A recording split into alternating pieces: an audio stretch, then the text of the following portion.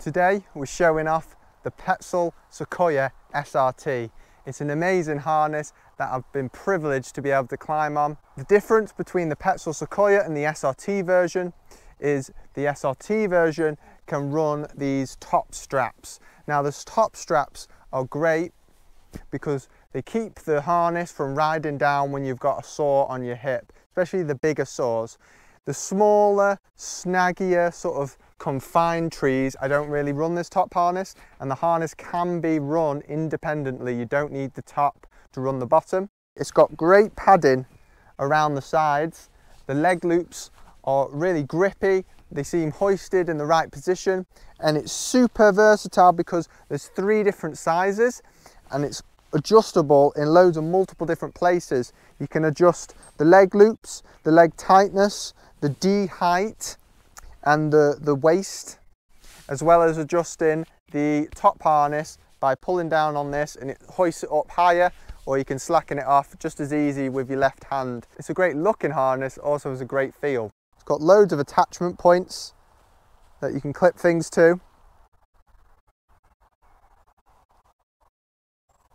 Loads of adjustability. The top strap doesn't impede on me at all. And this top SRT harness is hoisting up, not on my waistband, but on my legs, loading me in a natural position that's not putting any pressure on my body.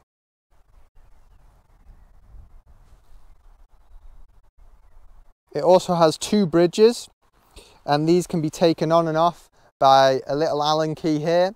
You just have to be careful to make sure you put them on and shackle them on properly. It's a nice thick bridge, seems reinforced, and it's unlikely to wear fast. I've actually got 2 different sizes. I think they come in a small, medium and large. So I've got the medium on the bottom that I use for my DRT, and then I've got a small on the top that I use for my single rope because it's closer to my body and it allows SRT to be easier and my neck tether to pull up harder, so I get more height in each stride. Let's sit in the harness and I'll explain how it feels. Sitting in the harness feels nice, feels comfortable. It's loading my legs more than my hips, which I personally like. Then you don't get the strain on your lower back. Even with the chest harness on, you've got full range of motion to reach out with your silky and cut things. It's not impeding on you at all, and it's not rubbing.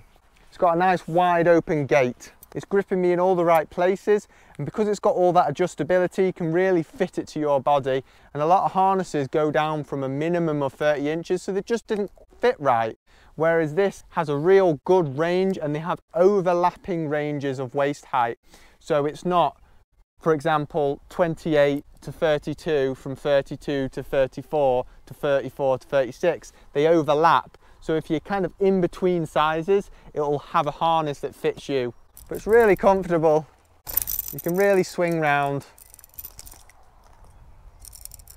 And I'd be able to work in this all day. If I had to give a negative about it, it's not really the functionality of the harness, it's just that there's not replaceable parts. So if a leg loop goes, then that's the harness failed. That is an advantage that Tree Motion has. But Tree Motion leg loops seem to be on a single webbing and they tend to go a lot, which might be a little bit of a money maker for them. They might do that on purpose, so you buy a leg loop after leg loop after leg loop, because they're about 105 quid for a new leg loop. Where on this Petzl harness, they've really beefed it up. So unless you cut through it, then I don't think they're going to wear naturally. But anyway, if you've got any questions about the harness, anything that you think I've missed, make sure you comment that down in the comment section below and I'll make sure to get back to you. If you're interested in looking at the technical specifications or any other of the Petzl products, I'll leave a link to their website down in the description. And if you want to purchase one of these, head over to your local distributor or online and I'm sure you'll find it there. Thanks again, hope you enjoyed this, and I'll see you in the next one. Bye bye.